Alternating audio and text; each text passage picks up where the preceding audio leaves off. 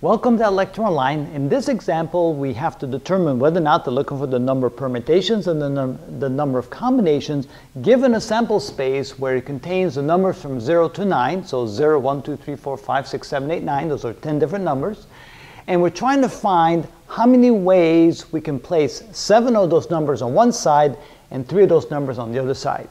And when it's versed like this, when they're asking for how many ways, they're looking for combinations. Order does not matter. So in this case, you decide how many ways, you determine from that order does not matter, which means that they're looking for the number of combinations. And there's 10 numbers, and we're going to separate it in 7 and 3. So therefore, you can say that k is equal to 7, or you can say k is equal to 3, and it really doesn't make any difference. And then of course n is the total number of numbers in the sample space, which is 10, and therefore the number of combinations, when you have 10 numbers and you're going to place 7 on one side and 3 on the other, well, that will be the same as saying that you're looking for the number of combinations with 10 numbers, you're going to place 3 on one side. You get the exact same result, and you'll see that in just a moment. So here we'll say that the number of combinations with 10 numbers and 7 placed on one side is equal to 10 factorial divided by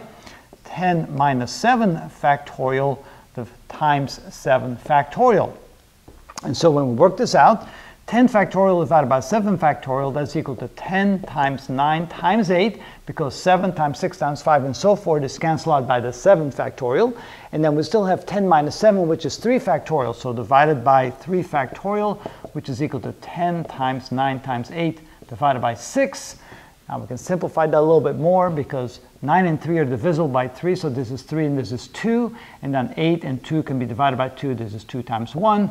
So 2 and 1, so this is equal to 6 times 10, which is 60. So there's 60 different ways in which you can take 7 of those numbers, place them on one side, and 3 of those numbers and place them on the other side. So now you say, well, how about if we do it like this? Well, the number of combinations with 10 different numbers, when you place 3 on one side, that's equal to 10 factorial divided by 10 minus 3 factorial times 3 factorial in the denominator. But notice you get the exact same result, because this is equal to 10 factorial divided by 7 factorial times 3 factorial.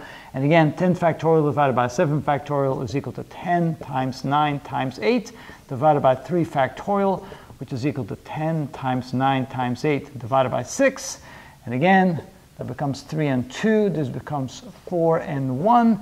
And whoa, I think I just caught an error. I divided 8 by 2 and I got 2. This should actually be 4, which means that this is equal to 120.